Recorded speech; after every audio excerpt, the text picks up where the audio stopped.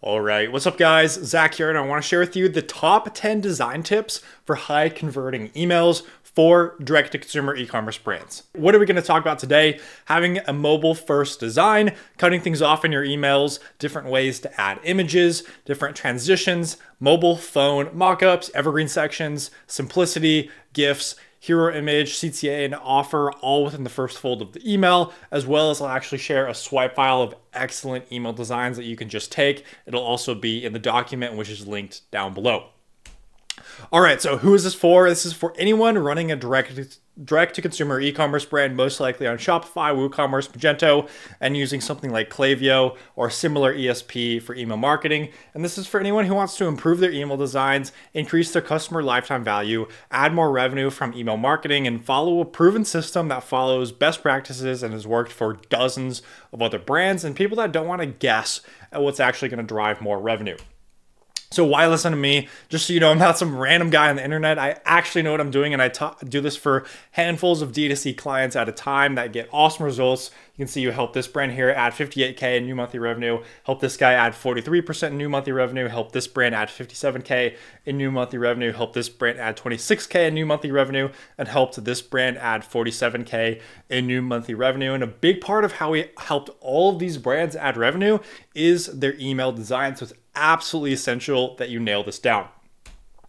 Okay, so number one is having a mobile first design. So what does that mean? It means having big buttons, big fonts, and a very clear offer that you absolutely cannot miss. So for example, here we have factor 75. You don't need a bunch of massive paragraphs of copy. One paragraph does the trick, and a great strategy that they use is really highlighting the products by cutting them out and adding in some shadows here, but not overdoing the emails and not going crazy with all these different designs. It's very sleek, simple, and to the point with one paragraph in the middle here, and they pretty much repeat the offer twice, and you absolutely cannot miss it. It's 50% off plus 20% off your next month. Big and bold, huge CTA buttons. First fold is perfectly optimized. Everything is going to look great on a mobile device. And as you can see, their text is huge. Everything is image first. They have these really nice kind of infographic styles here. They don't put a bunch of lifestyle images. They're really focusing on the product themselves. And you pretty much would have to be blind to miss this $130 off discount. So as you can see, they put it in there twice. Big, bright colors. Next up is cutting things off in your emails. This is a really nice design hack, again, going with the same brand here. What they do is they cut out the background of the products, they add shadows, and they add layers and banners, and they play around, which gives things a very sleek design. But as you can see, they're playing around with the edges of the email, and they're having things get cropped off on the left and right here, which is really nice. They're not afraid to change things up a little bit, go off the edges. As you can see here, there's this green box in the background and then an image kind of sliding in from the left. Really cool design there. They're literally coloring outside the lines to add depth and make things interesting. So as you can see, they kind of cropped these. They took these product images, added some shadows on the backgrounds, put them off the page here. So it's not just like some, very basic, like they're really thinking stylistically here about what's going to make sense. And here's an example of something that we've done is, if you have a box, like add a little bit of depth, put the product on top of the box and play around with these, different layers essentially. All right, so there's different ways to add images. So if you're using lifestyle shots and you can't just crop out the products, you want to be creative. You want to don't just throw the image in there like it's Microsoft Word. Be creative, do things like rounding the corners here. As you can see, this is a perfectly optimized hero header. It's a great strategy, and especially if you can't really crop this image out, this product out, and you still want to add a little bit of uniqueness into there. It adds just a little bit more depth. Same thing with this right here. You might not be able to crop them out immediately, but you can add these fades at the top and bottom, and you can get, again, another way to get that perfectly optimized hero header. And you can use some arches. Another great example here of we didn't just throw in this image. We didn't just like slap it in there and call it a day. We actually looked on their website and we noticed they had a lot of these arches, and that's why we included that in there. Again, another really cool arch design with a nice white border around it. Very cool. And as you can see, the products are like halfway cut off, which gives a really nice aesthetic. And it's just adding to the overall image and feel. It has a nice little loop-de-loop arrow, and you can see things are, it just has a lot of depth and a lot of character, rather than they could have just put, in basic font up here, welcome to our world, and just put a basic image. But they took the time and went above and beyond, and they can definitely use this image all across other emails, which is great. You don't want to just create an image once that looks really nice and then never use it again in your emails. You want things that are essentially evergreen that you can use across all different emails. And again, this is another example. This probably took us maybe 5 minutes, but instead of just adding like a square or rectangle image in there, we actually took the time, added a white border, made a nice little arch here, and that's what we did with that. And same thing with adding like different steps and things like that. As you can see, there's like the full image on there, and they cut out this part right here, and it looks really nice, and it kind of bleeds over this white line and just goes above and beyond, which really is kind of just an example of how to do this, especially with 1, 2, 3, 4, 5 different steps there. Partially cutting out the products looks really nice. And then adding just a nice frame around your images will do wonders. If you do want to keep it a square or rectangle, here's a great way to do so. And then just don't be afraid to think outside the box. Here's an example of what we did with a mushroom coffee brand. As you can see, we could have just put squares in there, but we rounded the rectangles and kind of made them staggered, and we added the copy in there very nicely. And then if you want to just go ahead, go with a very clean aesthetic. Obviously, Mudwater knows what they're doing here, and if they do see that's the best fit with their brand, absolutely go for it. That's a stylistic choice right there.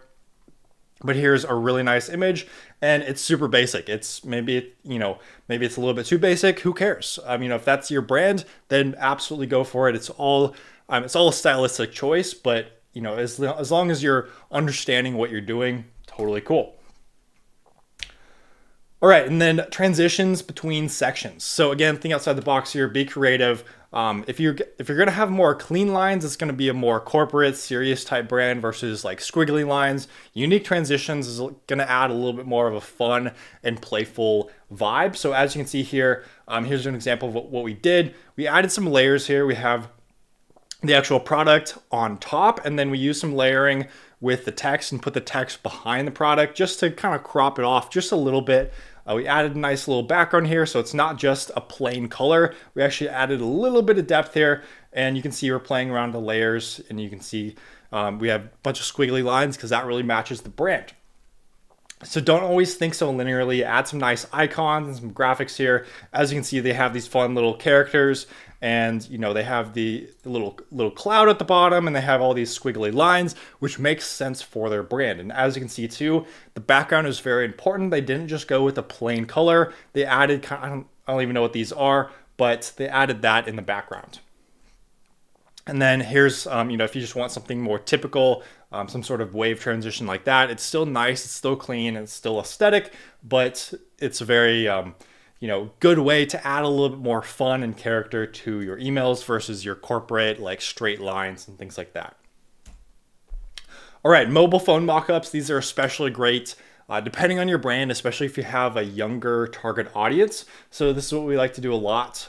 Is having a CTA to follow them on social media. Here's an example of what you can do. We did this in Figma. It probably took, maybe a couple minutes to create this, but just using different like iPhone screenshots or computer screenshots and things like that adds a little bit more depth and makes your emails a little bit cooler. Here's another example. And then, for example, this is a very Gen Z brand that has a lot of TikTok content. So it makes perfect sense to feature their content in there, feature their TikToks and things like that within the emails. And you can either link to TikTok or just have it as essentially a section within your email. But adding in mobile phone screenshots is always a great idea.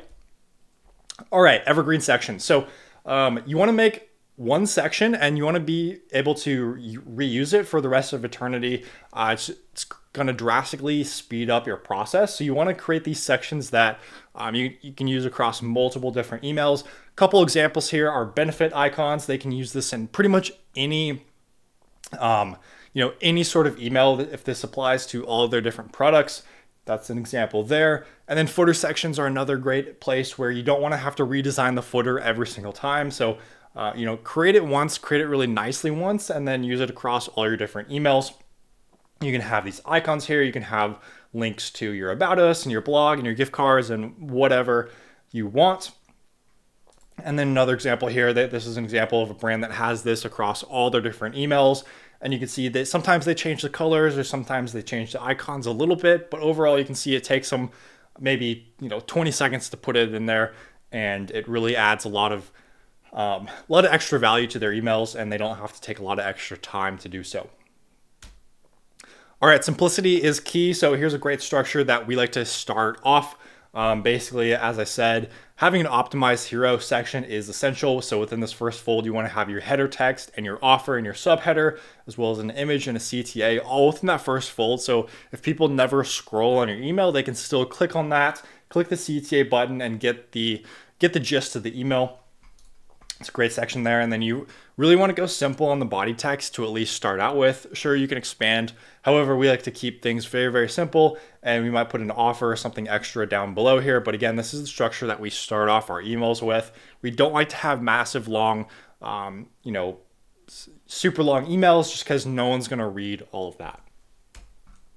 And then gifts. These are always great. We always want to go the extra mile for the client. They do take a lot of extra time, but again, going back to making things evergreen, things like this at the top here, if you have free shipping or if you have benefits icons that you want to be able to reuse, like make these sections once, and then pretty much for the rest of the year, rest of whatever you're making emails, you can go ahead and reuse those elements in future emails. Makes the emails fun. That makes them really stand out in the inbox. Makes them just a lot different than your competition, and it's going to be more work up front, but it's absolutely worth it. And then, as I said, last thing we always want to do is keep the optimized hero header. So hero image, CTA, and headline all within that first fold. If you don't do anything else, it's like optimizing your headline. That's the most important thing. So you want to optimize your first fold, because that's essentially your headline of everything. If you have a lot more information down here, that's totally cool, but make sure the most important stuff is up here. And then a couple examples of great email designs. This will be in the document down below. But again, the reason I picked these out is because they all have a clean, minimal, beautiful aesthetic while matching what the client is going for. So they have an optimized hero header. They're all easily scannable. They sell the user on taking one very clear and specific action. They have big CTA buttons. They're easily readable on mobile, and there's no extra information. They're really getting to the point. So a couple examples here, which you can take a look at down below, but these are all great designs. They really stand out in the inbox, and overall absolutely match what the client was going for. So overall, these are not rules. These are just guidelines to keep in mind. Again, this is a very creative process. So huge brands, they can absolutely get away with not having hero images optimized and things like that. But again, just going back to you want to understand the rules before you start breaking them. So here's a couple examples of emails that absolutely crush it. All right, so that's the end of the video. If you're running a direct-to-consumer e-commerce brand doing 6 or 7 figures per month, we'll go ahead and add 50K to 200K to your monthly revenue in the next 90 days. And if we're not able to, we'll give you a refund. So if you're interested, you have two options. You can either check out our website, that's zhs-ecom.com, and book a call there. Or if you want more information, you can go ahead and send an email to zach@zhsecom.com for more information. Appreciate it, and have an awesome rest of your day.